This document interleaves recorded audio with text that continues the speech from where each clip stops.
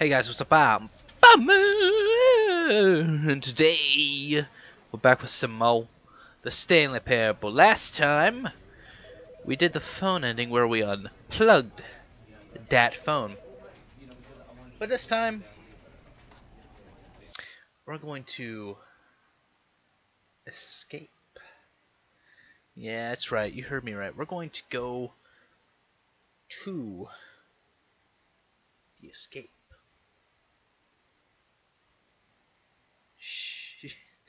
I don't even know what I'm doing, but yeah, we're going to escape in this episode, just cause. Why not? We can. I don't know what the spy language is, but I like it. Do you guys like it? Click the skip. Yeah. If you want to see the full intro, it's in the first video. But anyway. All of his co-workers were gone. What could it mean? Stanley decided to go to the meeting room. Perhaps he had simply missed a memo. Maybe. No matter how hard Stanley looked, he couldn't find a trace of his co-workers. Well, it's too bad they're coworkers, you know. My coworkers can't, want to turn off their, monitors. Straight up. Respect to those people who did. Respect to those people who did. Straight up. When Stanley came to a set of 2 open doors, he entered the door on his left. Yes. To the left, to the left. Let's go play skids. To the meeting room. Yet there was not a single person here either. Feeling a wave of disbelief, Stanley decided to go up to his boss's office, hoping he might find an answer there. Maybe. Oh, broom closet. Stanley stepped into the broom closet, but there was nothing here, so he turned around and got back on track. Coming to a staircase, Stanley walked upstairs to his boss's office. Okay, well, the downstairs, I'll save that for a later episode. I'll probably do that with another ending as well, because there's actually a really short ending, truth be told. And it's kind of, the same thing. But wasn't there, couldn't you open this door and the elevator was, whatever. It's fine. Okay. Stepping into his manager's office, Stanley was once again stunned to discover not an indication of any human life. Shocked, unraveled, Stanley wondered in disbelief who orchestrated this. What dark secret was being held from him? What he could not have known was that the keypad behind the boss's desk guarded the terrible truth that his boss had been keeping from him. And so the boss had assigned it an extra secret PIN number. Stanley was in such a rush to get through the story as quickly as possible, he didn't even have a single minute to just let the narrator talk. That kind of anxiety isn't healthy, so he relaxed for a few moments with some calming New Age music. I'm playing the piano. I'm playing the music. I don't know how a piano would ever make this noise, but feeling soothed and rejuvenated, Stanley calmly walked forward into the opened passageway. Yeah. Whatever, man. Whatever, man. Freaking going down the elevator. Yeah, whatever. Descending deeper into the building, Stanley realized he felt a bit peculiar.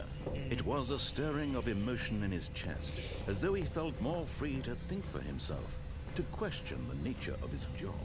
Why did he feel this now, when for years it had never occurred to him? This question would not go unanswered for long. The elevators break? I've never noticed that. Can you not? Huh. Stanley walked straight ahead through the large door that read Mind Control Facility.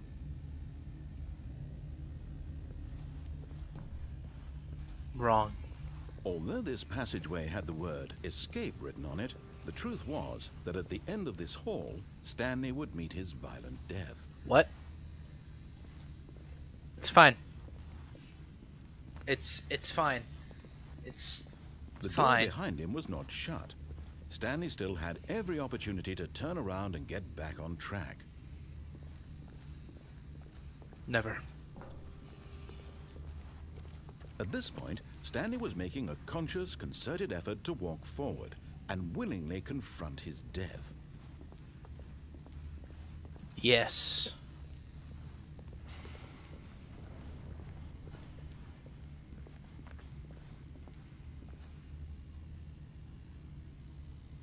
The door's still open? Okay. Okay. Works for me. Lovely. Is it not? Second portal. Oh.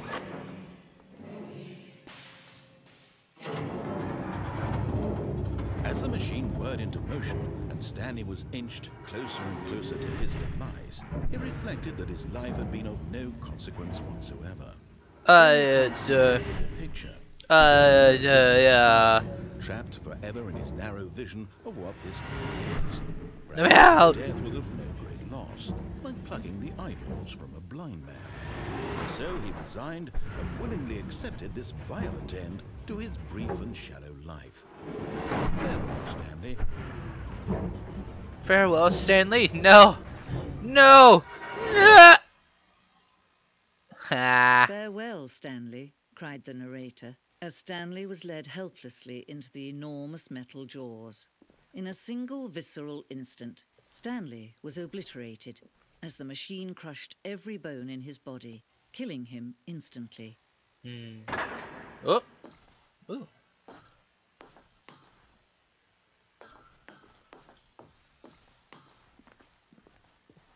And yet it would be just a few minutes before Stanley would restart the game, back in his office, as alive as ever. What exactly did the narrator think he was going to accomplish? I don't know. When every path you can walk has been created for you long in advance, death becomes meaningless, making life the same. Do you see now? Do you see that Stanley was already dead from the moment he hit start?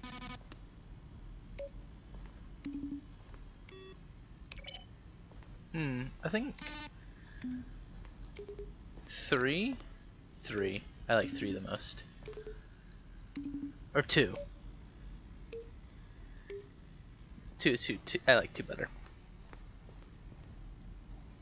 Let's explore a little bit. This is like a museum. The 2 open doors. Very first design.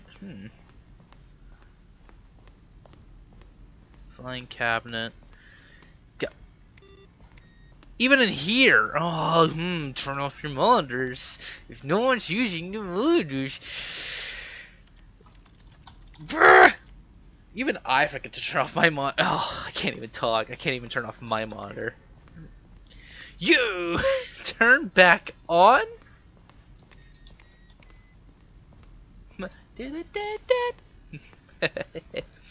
Lovely. Boss's office. Strange from development from the boss's office. Wow, look at that one. That one has nothing in it. So this was the final design. What about the one from the unplugging the phone ending? That one. What was this? Office clock? Okay. This is interesting stuff. Employee lounge. A very early Oh yeah, I remember this.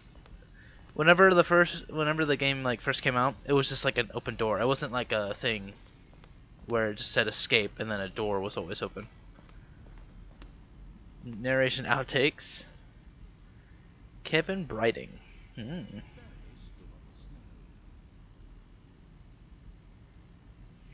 These are clips from early takes. They were not used in the final game. When Stanley came to the lift, he traveled upward to the power source at the top of the facility to end this injustice.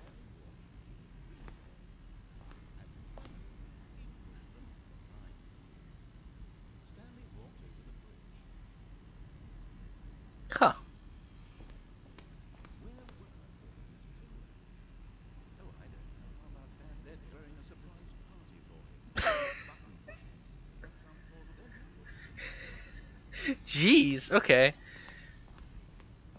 Huh. This is...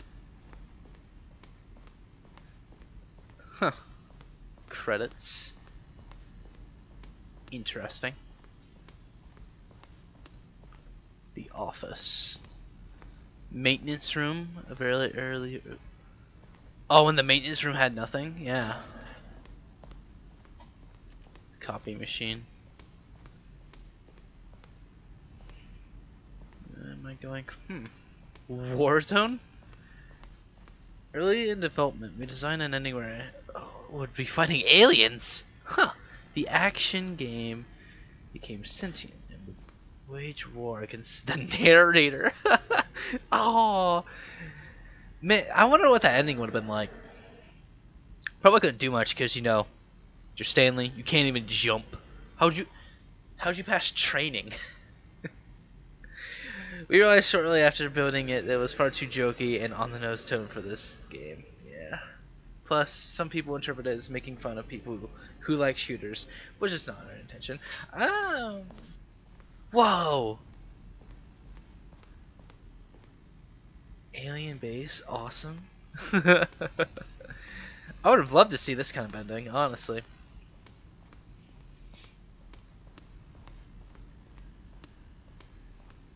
Narrator emails. After the second trailer, we sent out questions to email the narrator for questions. Oh, okay. We initially planned. Here are the the Stanley Parable will have infinite quests. How many endings? If the Stanley Parable is really gonna let me show. Fine, I didn't want to. Huh. Sincerely, Art. Yeah, if you want to pause the video and read these. Are you gay? From Dink Dunk. That's a very, very good email. Ted Strong Bad. How do you type with boxing gloves on? You really can't. Whatever. Alright. That's fine. The office. The lounge. Oh wow, this is all the lounge was? I realize now that the cargo lift. The second version of the photo game, the cargo. That's the cargo? Wow. I don't remember ever. Wow. Seeing that. Yeah, I was gonna say, like, I should have saved this for, like, the last episode or something. It doesn't matter. It's cool to learn this stuff anyway. Regardless of what episode I put out. The cargo lift was always intended to offer choice of staying on or jumping on a different path. However, don't fall to their death. Yes. And thus they did. Zending lovers. Can I pull these down? Guess not. Zending. It's like something out of Portal. What in the world? However, Portal is in this game, so. The escape menu for a long time. We had an ending that only ended when the player restarted the escape menu. Huh. Oh. Oh, so, you would just stay there, and it's like, well, what else do I do? Learn 4 major trailers. English. Huh. Neat. Wait, what if... Oh, well, those are trailers. Yeah. Ooh. Monorail elevator. Huh. Freedom ending. Oh, that's what it's called. The freedom ending, not like the good ending or whatever. This is the freedom ending as it existed in the beta. That's very plain looking, isn't it? Countdown desk. One of the desks from an early version was version of the countdown ending. That's an ending we have yet to do. So that's no. Ooh, game design mock-up. This is level that William, the level designer, sent Davey, the writer, as a kind of audition piece. The strength of this level got William hired to design the full game. Wow. Not much of this environment has changed. The basic layout of the mock-up is still in the game. This looks like something from like the from the last ending we did, the Unplug the Phone, where it's like it gets all glitched out due to narrative contradiction, but you know. Are these like different Stanley's office from right to left? From, well, not right from left, but left to right, yeah. November 2011, March 2012, and February 2013. Wow. So this was Stanley's office first, then second, where he had 2 monitors. And then, this. Nice. In this ending, you learn so much about the game.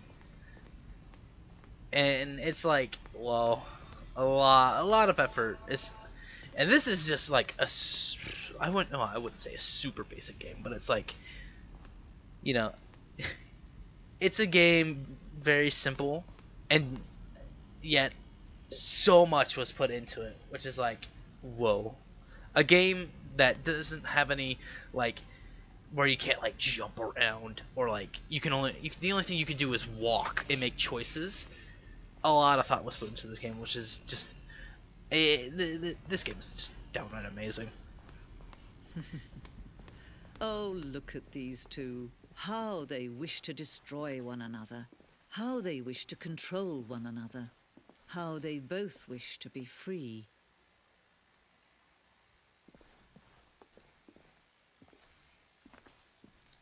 On, off. Can you see? Can you see how much they need one another? No, perhaps not. Sometimes these things cannot be seen. But listen to me. You can still save these two. You can stop the program before they both fail. Push escape and press quit. There's no other way to beat this game. As long as you move forward, you'll be walking someone else's path. Stop now and it'll be your only true choice. Whatever you do, choose it. Don't let time choose for you. Don't let time...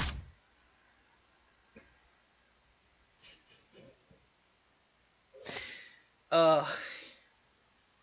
I think Stanley died.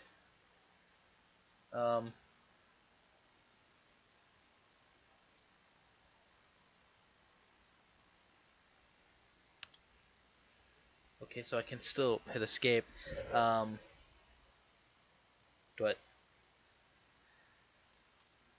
is Stanley just dead? I guess that's what I have to do. Okay.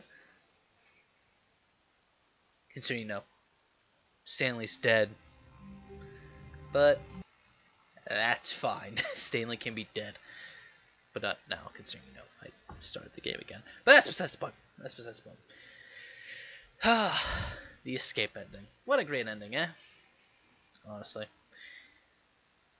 Yeah, this seems like an ending that I would save for, like, the end, but... Yeah. It's amazing to see how much is put into the game. Like, all these little, like, progressions here and there showing how the game was made and whatnot. This game, amazing. It really is. And I've yet to complete it. Well, I've already completed it, but I haven't put it on the channel yet. But that's besides the point. This ending, though, it's kind of like Undertale in a sense, where the only way you can beat Undertale is not playing because you're actually the bad guy. You are the bad guy. The only way to win is to get the good ending and just quit the game forever. That's the only way you can truly win.